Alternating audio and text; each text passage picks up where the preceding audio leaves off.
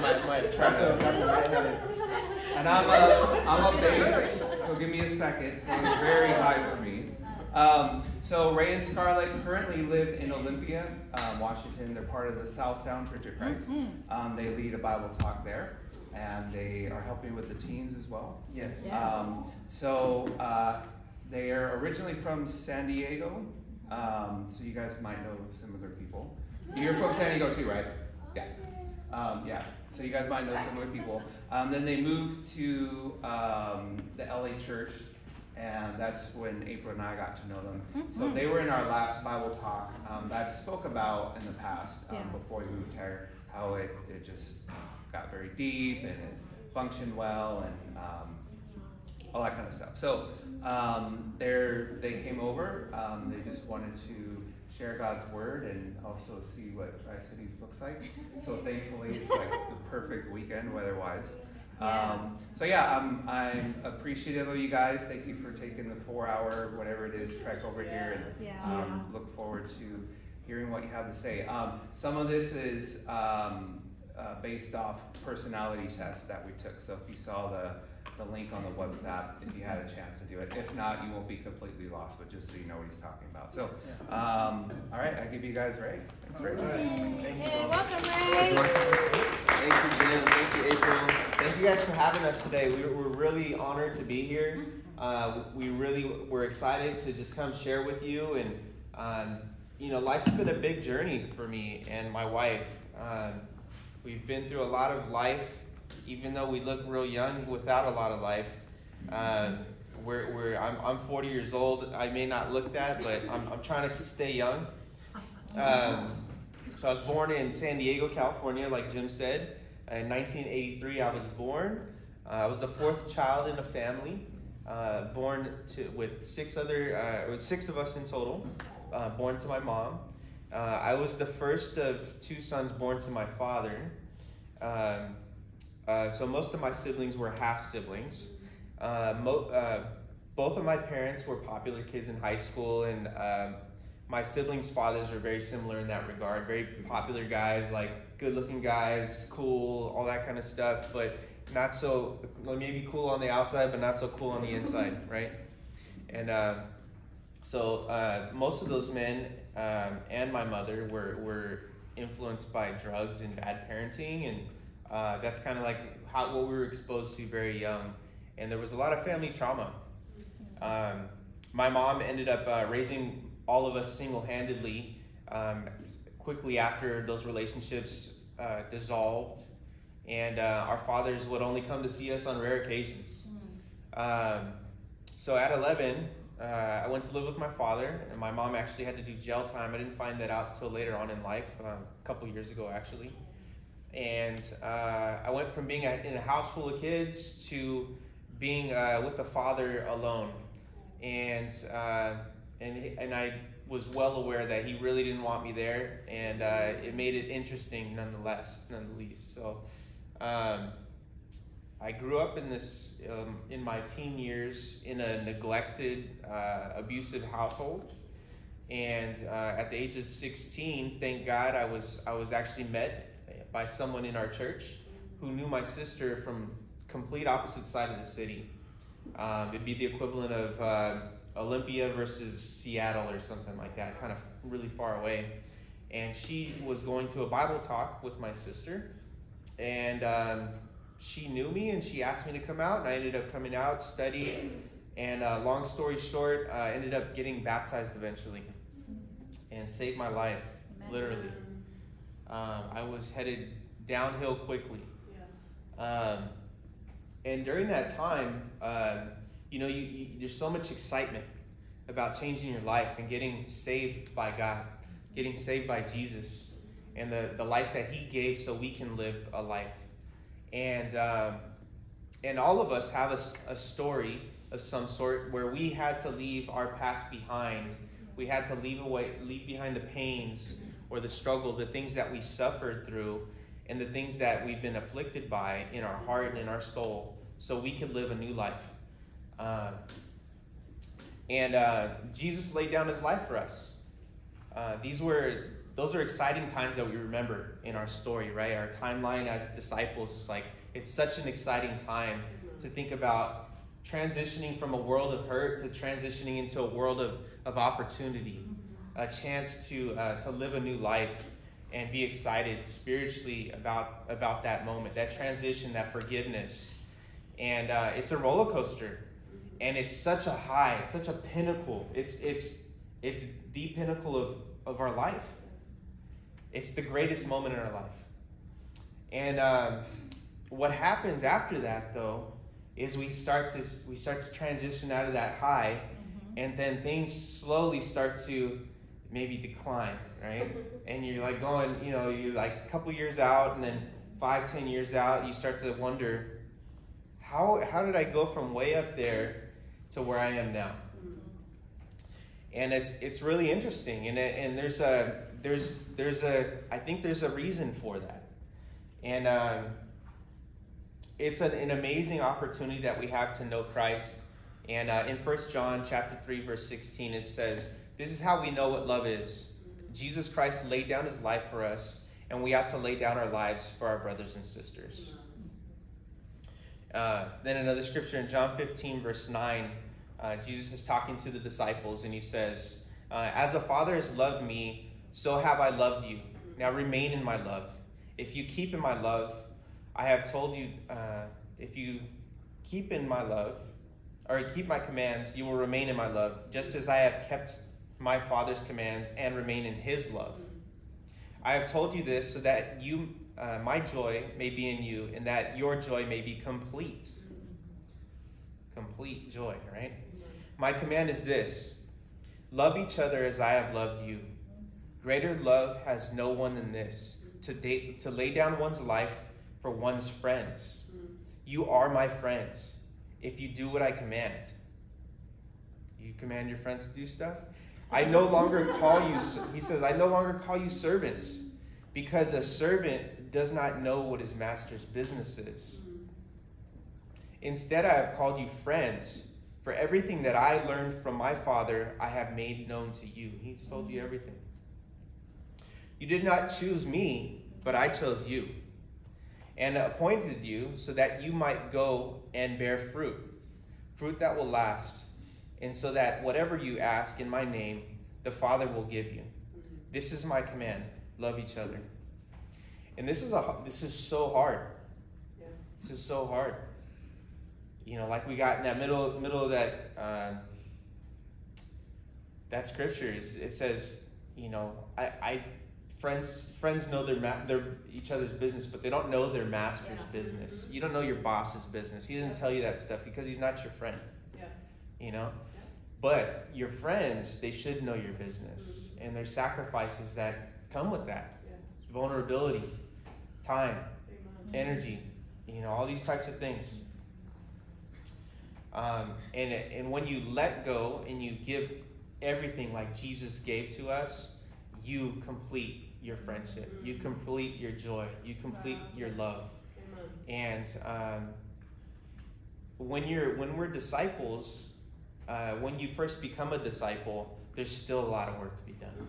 Yeah. Still a lot of work. I'm still working on myself. I don't know about you guys. I'm still working on myself. I thought it was done. Yeah. Right? So the excitement of being filled with love and grace is so pivotal, so much so that we stop loving selfishness and follow God first, right? So important.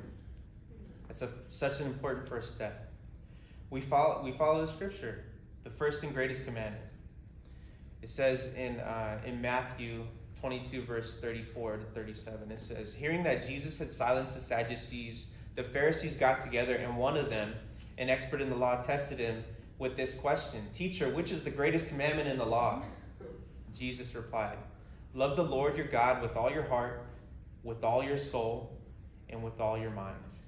Heart, soul, and mind, right? There's another version of this in Luke. It says, love the Lord your God with all your heart, your soul, your strength, and mind. Okay? And we'll go into that. He says, this is the first and greatest commandment. Okay? The first and greatest commandment. Let's make a pyramid here.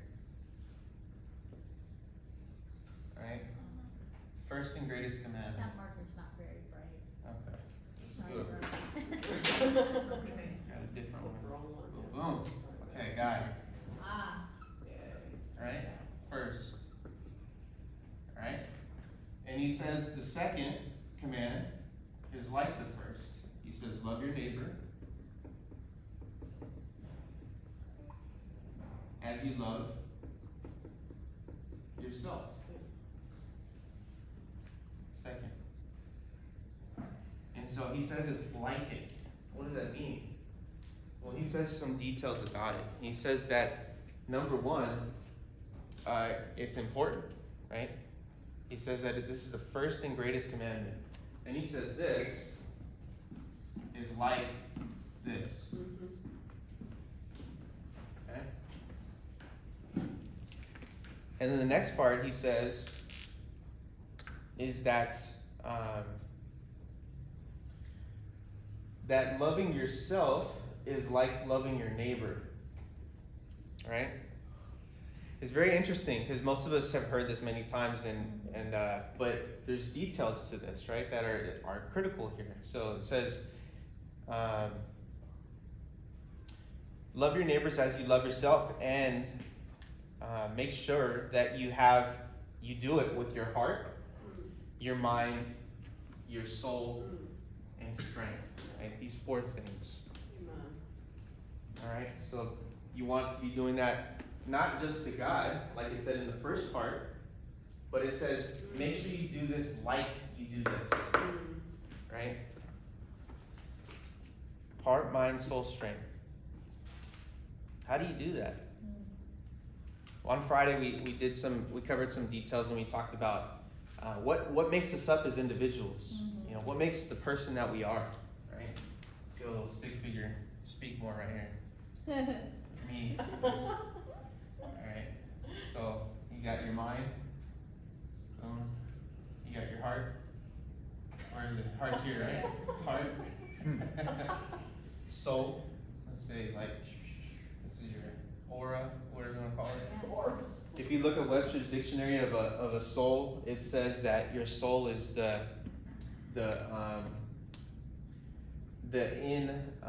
non-physical form of who you are, the essence of yourself, that is an embodiment of who you are.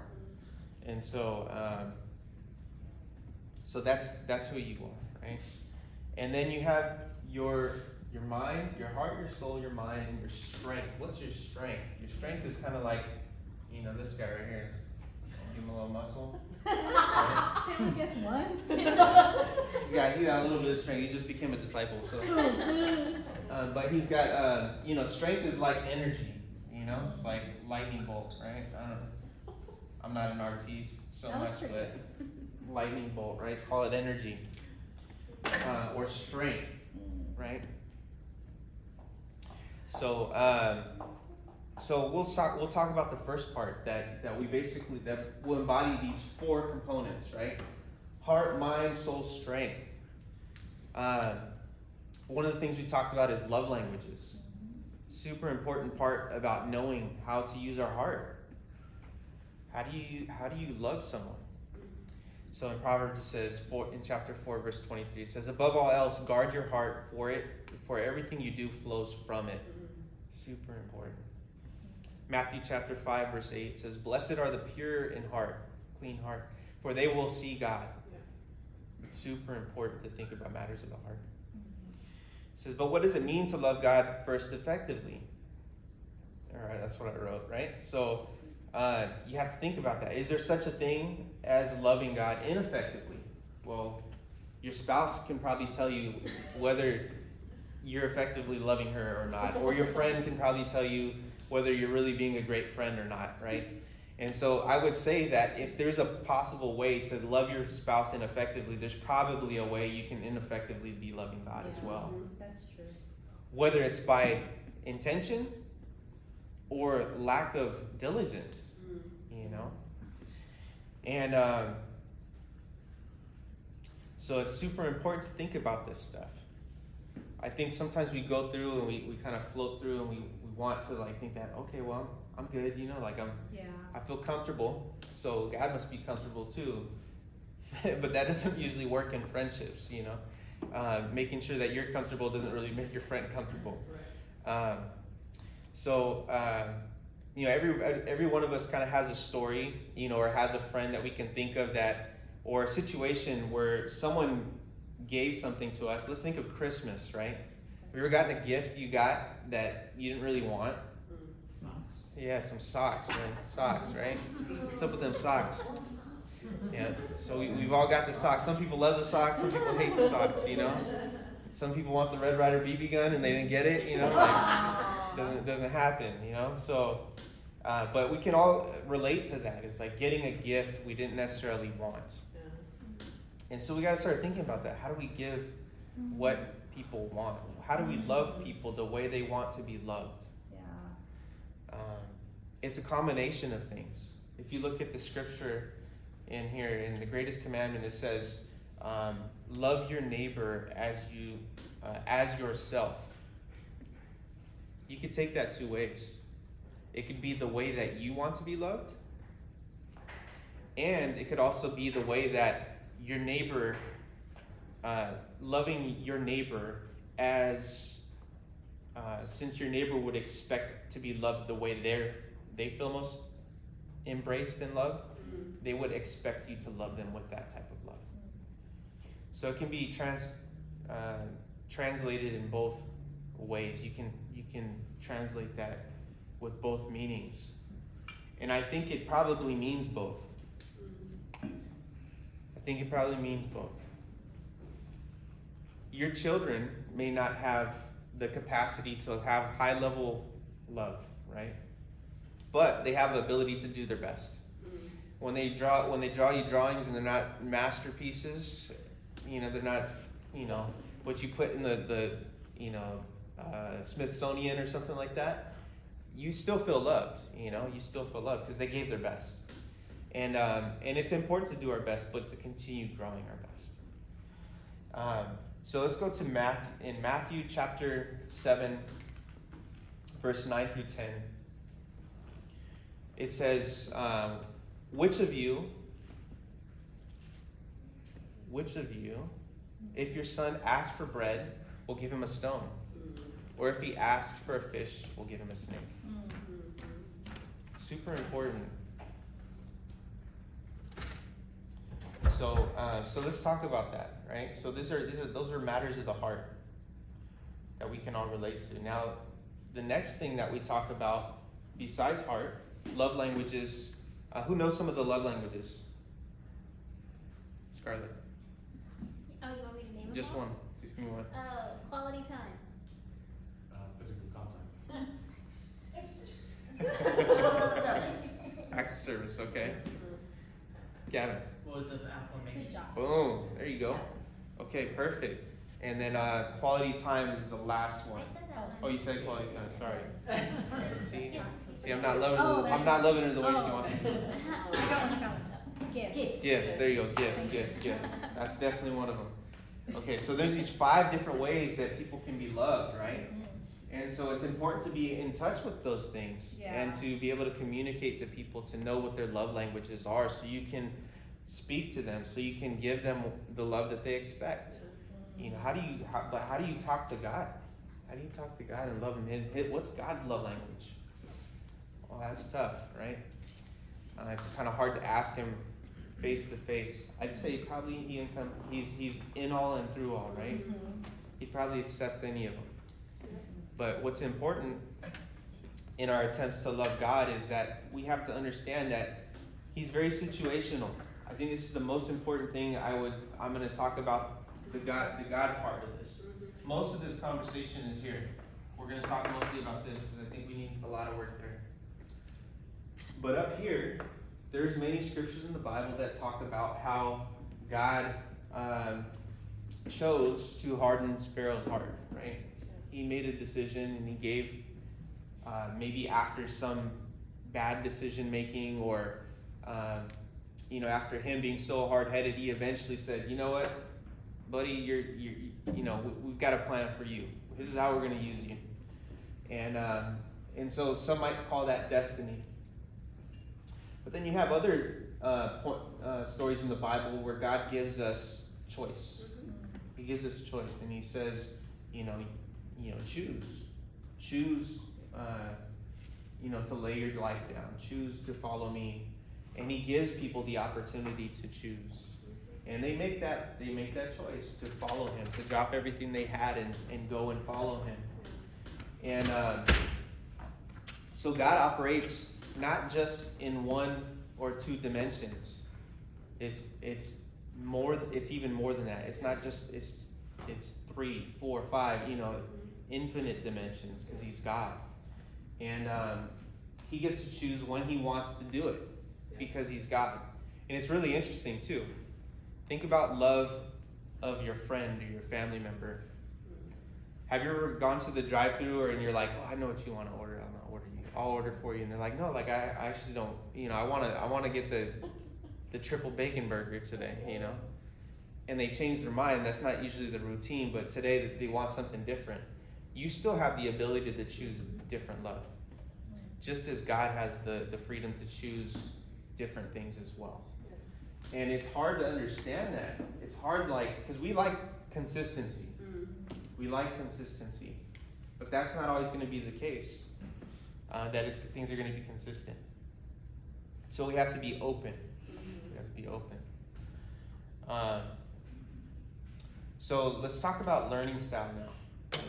So we know God is infinite. We know that he can change course at any point in time, and we have to accept and be okay with that, be open to that. And the same is true. If this is like this, that means the same is true here. Yeah. We may choose the double bacon cheeseburger, or your neighbor may choose the double bacon cheeseburger as well. You may change your mind and not have the same expectations of what love is. And it may evolve as you get better and you need to communicate to someone eventually that, what moves my soul now is different from when I was young. Now I've matured. But we're born with something. We're born with something. And it's called personality type. Personality type we're born with, and some may attribute it to, maybe it's the soul, maybe it's this, maybe it's your DNA. Jim made a good point. Maybe it's in your DNA. I don't know. I can't prove that. I don't know the answer to that question. It's possible. It's possible. I'm sure there's scientists out there. I don't know. Maybe Pejman, you know? I'm not a scientist. Yeah. Is it genetic? It's still working theory. Yeah. It's like psychopath. Like, is it actually born, or is it right? Right? Yeah. Or is it environmental? It's right. You really believe it's the work of both. Right. But then which plays more important role? Like people more believe the environment, how you grew up, your upbringing may play a more important role in your predispositions. And I call that life experience. We'll get into that one. What I think is has to do with neural path, because trauma changes personality. Oh yeah, totally. Physical trauma too. Yeah, totally. So there's lots of factors here, right? But there's something you're born with, and I'll give you an example. So in the story of Jacob and Esau, you see it says the babies jostled together. It says within the mother, and said, "Why is this happening to me?" So she went to inquire to the Lord. The Lord said to her, "2 nations are in your womb, and 2 peoples from within you. You will be separated. One people will be stronger than the other, and the older will serve the younger." When the time came for her to give birth, there were twin boys in her womb. The first came to come out was red, and his whole body was hairy like a garment. So they named him Esau. After this, his brother came out, with his hand grasping Esau by the heel. So he was named Jacob. Isaac was 60 years old when Rebekah gave birth to them. The boys grew up, and Esau became a skillful hunter, a man of the open country, while Jacob was content to stay home among the tents. Isaac had who had a taste for wild game, loved Esau, but Rebekah loved Jacob. So very different personalities, but this happened in the womb. Those of you who have children know when you have your kids as they in their developmental stage, you're like, where did they get that from? That's not from me. You're like, maybe some of that, but not all of it, you know? And some of it, like, you might look at both of each other and be totally confused, like, is that any of us? You know, it's like interesting chemistry going on there. But they got that from birth. Like, God gave that to them while they were being formed. It's nothing out here that did that to them. It's nothing out here. It's something inside. And so it's really interesting. You guys all have a personality type that you were born with. You have to understand that. It's so important to understand what that personality type is. If you haven't taken the personality test, I highly recommend you do it, because it teaches you two really important things. What are your strengths and what are your weaknesses?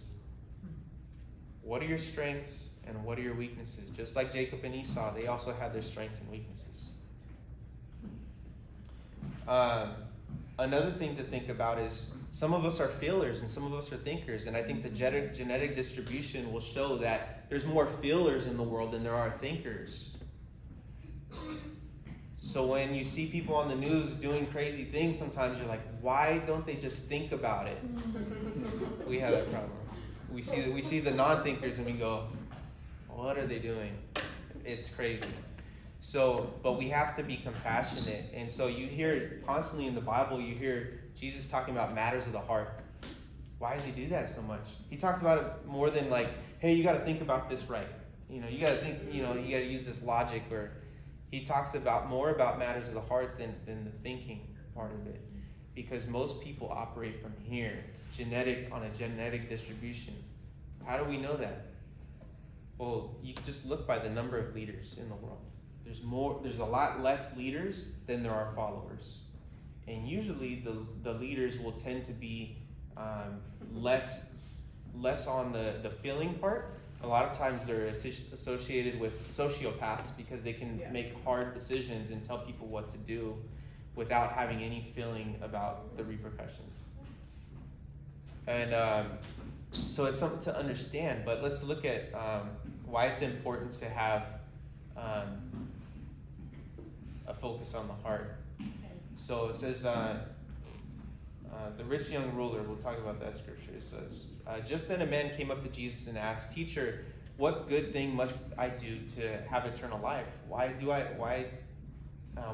ask me what is good?" Jesus says, right off the jump, he says, "Dude, why are you worried about logic?" That's what he's saying to him. He says, why do you worry about what is good, what is not? Like, why are you worrying about categories? I'm teaching you guys categories right here. Jesus replied, "There is only one who is good. If you want to enter life, keep the commandments." "Which ones?" he inquired. Again, he wants information. Jesus replied, "You shall not murder, you shall not commit adultery, you shall not steal, you shall not give false testimony, honor your father and mother, love your neighbor as yourself." That scripture sounds familiar. "As all these I have kept," he said, "all these I have kept," the young man said. He's got them all checked off on his checklist. He says, "What do I still lack?" Jesus answered, "If you want to be perfect, go sell your possessions and give to the poor, and you will have treasure in heaven. Then come follow me." He basically was checking his heart. When the young man heard this, he went away sad because he had great wealth and a great big checklist, right?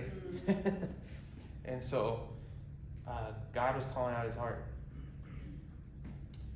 We're going to go into the next part. We're going to talk about learning style. Right? We talked about personality type.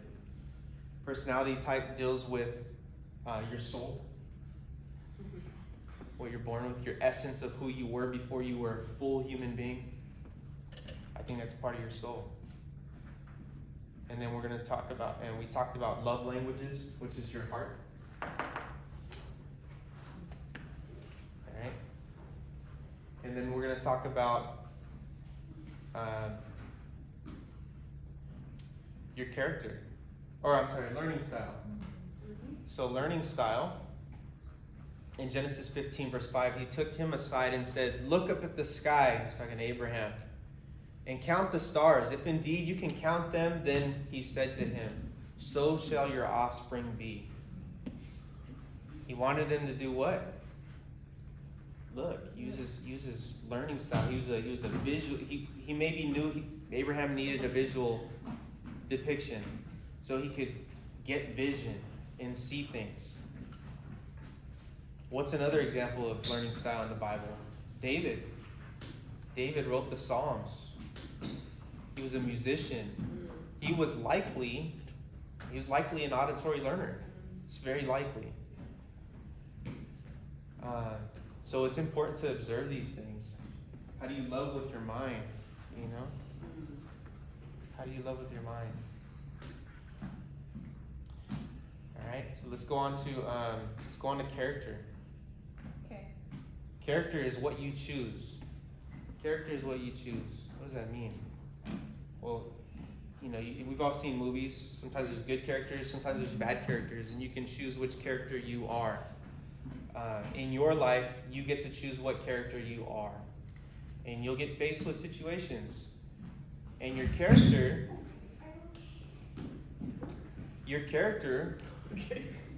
will equate to the energy. What you choose is this energy right here, right? The strength, this little muscle right here. It's strength, right? You choose. You don't have to be super, intelligent. You don't have to have too much heart. You just need to choose, right? God used many examples of people that had character, but they had zero strength, zero ability to speak, zero courage, But they made a choice. They had character, this energy. And they went and did it. So it says in Galatians 5:13, it says, life by the Spirit. It says, you, my brothers and sisters, were called to be free, but do not use your freedom to indulge in the flesh. Rather, serve one another humbly in love. For the entire law is fulfilled in keeping this one command: love your neighbor as you love yourself. For the entire law is fulfilled in keeping this one command: love your neighbor as you love yourself. If you bite and devour each other, watch out, or you will be destroyed by each other. Yeah. So I say, walk by the Spirit, and you will not gratify the desires of the flesh. For the flesh desires what is contrary to the Spirit, and the Spirit what is contrary to the flesh. They are in conflict with each other, so that you are not to do whatever you want. But if you are led by the Spirit, you are not under the law. It says the acts of the flesh are obvious: sexual immorality, impurity, debauchery, idolatry, and witchcraft, hatred, discord, jealousy, fits of rage, selfish ambition, dissensions, factions, envy, drunkenness, orgies, and the like. I warn you, as I did before, that those who live like this will not inherit the kingdom of God. Yeah. Amen. But the fruit of the Spirit is love, joy, peace, forbearance, kindness, goodness, faithfulness, gentleness, and self-control. Against such things there is no law. Those who belong to Christ Jesus have crucified the flesh and its passions and desires. Since we live by the Spirit, let us keep in step with the Spirit. Let us not become conceited, provoking, and envying each other. Ooh, it's heavy. It's a lot. Love your neighbor as you love yourself. In life we have this thing that's not up here yet. It's called life experience. This has to do with you and your choices, right? Outside here, let's just make a little, Satan, right? Satan. What's that? Right? Bad guy? So, maybe sad guy? I don't know. He's probably a little bit of both. But you guys, you got things attacking you all the time, right? These are external factors. And those external factors, they can affect and influence how you use your heart, your mind, your soul, and your strength. And we have to be very mindful of that. It influences those things. And it can even deceive us to make us believe what we were born with is not really who we are. It can make us think that, it can lie to us and tell us like, oh, we're not loved. It can tell us, oh, you're not strong. Oh, you're stupid. Yeah. Oh, you don't have strength for that. And if we're not in our word, and if we're not following what God is calling us to do, especially this, loving Him by obeying His word and loving our neighbors, you're going to be such an easy victim of this guy.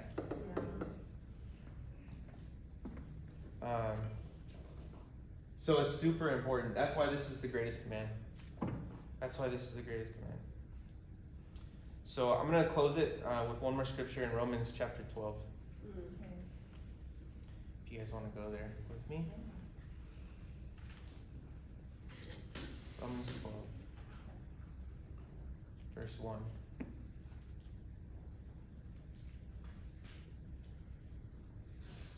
It says, a living sacrifice. It says, therefore I urge you, brothers and sisters, in view of God's mercy, to offer your bodies as living sacrifice, holy and pleasing to God.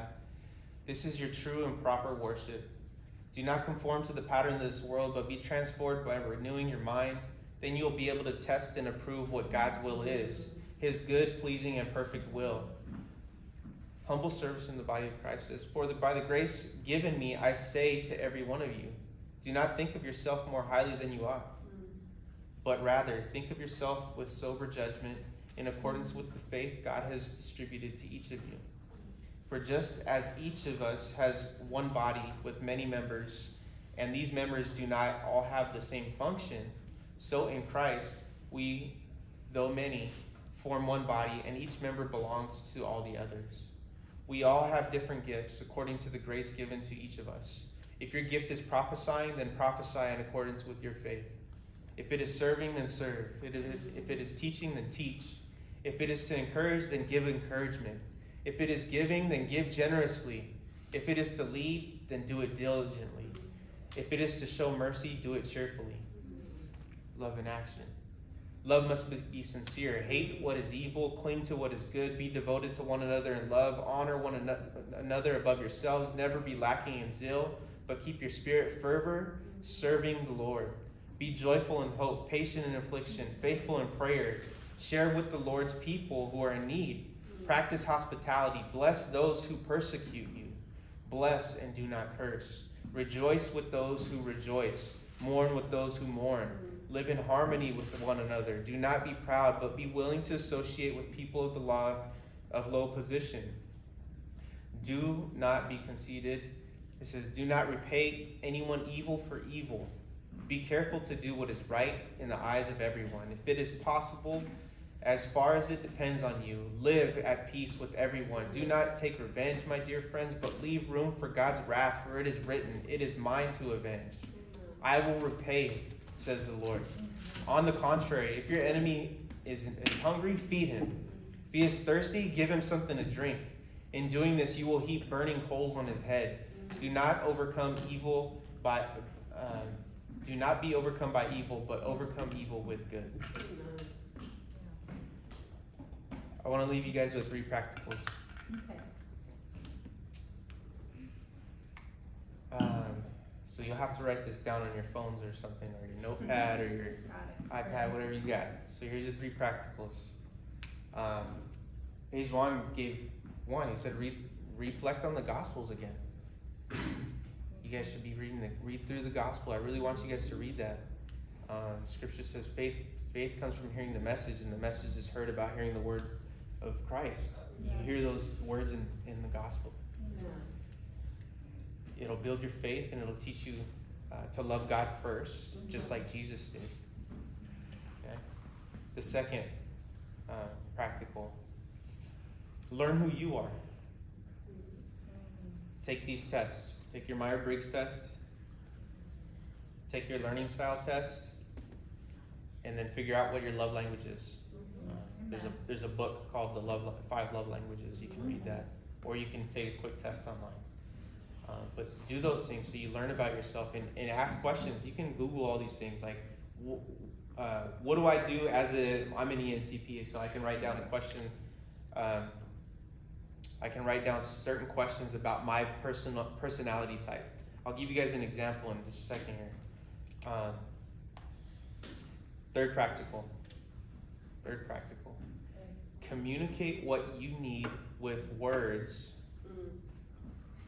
Specifically to your friends and your family, to your spouse, to your neighbors. This week. This week. You got 7 days. 7 days, all right? So I'm going to give you an example. If I were to have not done this and I needed to do it, I would do the tests and then I would have do my reading, have my quiet times, but I would come up with a list like this. And I'll send this to Jim and April so they could send it to you guys as an example. It says, I am an ENTP. My strength is that I can come up with many ideas and inspire vision. My weakness is that sometimes I take on too many tasks at once because I have so many ideas. So I have my strengths and weaknesses, right? My learning style is auditory, so I do best by hearing things, and also a nice tone helps. Yeah. My love language is acts of service, so it fills up my love tank. When people take time to find out what my priorities are or biggest needs are, and do something helpful to support me in those priorities. Wow. Even if I act like I might have it all under control, I'm just used to doing things solo by myself. And lastly, my secondary love language is physical touch. So I love hugs and closeness with friends and family. So I got my personality type, I got my strengths and weaknesses from there. I got my love language and how that looks. And then my secondary love language and learning style is auditory. So I have all those things in there. You guys need to share that with each other. Yeah. We took, with our group, we took note of all those things and had everybody finish the test so we can communicate more effectively and be more connected and empathetic and like more loving. We would know how to do this better, And it helps. It helps. It makes us more complete as a body because I may be the foot, Scarlett may be the muscle, and then Jim's the head of the body of the church, right? And we make up as a collective. We're all these different body parts, and we have to remember that if we want to be complete, we need to know what function we serve in the bigger body. So let's pray real quick. God, thank you so much for this time to be together. God, I'm so grateful to be able to just share with the body. God, I know that, God, I know sometimes we have vision of what we expect the body to look like, God, but God, you have a definition that's greater than ours. Amen. God, and I pray that we see with your eyes, God, what it is you call us to do, and that we would really listen to our hearts and who you call us to be, God, to be our full selves, God, in all circumstances, God, to love you first, God, to love our neighbor as ourselves, God, but to do it with our heart, mind, soul, and strength. God, I pray that you bless everybody here, and God, you give them vision, God, to use our eyes and ears and our mouth and all of our senses, God, to express, God, what it is that we need to express to one another. God, I pray that we would use our learning styles, God, to be able to absorb and really teach one another and be mindful of the things that need to be communicated. God, give us strength. God, give us your love. God, show us what we need, God, to be better and to love you effectively. God, we love you. Pray this in your son's name. Amen. Amen. All right, let's say grace.